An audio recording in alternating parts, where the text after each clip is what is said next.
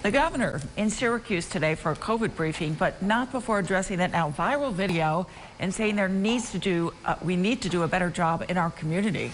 She and so many others across the country now reacting to that cell phone video showing Syracuse police officers' encounter with an 8-year-old boy.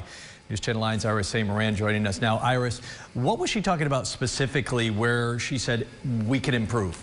Well, Jeff and Christy, she says that there are a couple of areas, and the governor says trust between the community and police needs to be built back. She says that trust and relationship is strained between police and black and brown communities in particular. Hochul says these communities of color have historically been treated differently. She said she's spoken with Syracuse Mayor Ben Walsh, and she also says that when children have encounters with police, they need to be handled in a different way. Hochul says as a mother, that video was heart-wrenching to watch.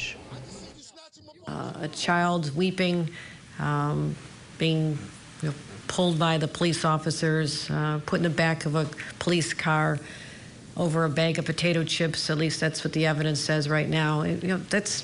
That hits you right here. I mean, we're all parents. Many of us are parents, and you can't help but imagine the fear in that child as he had to endure that experience.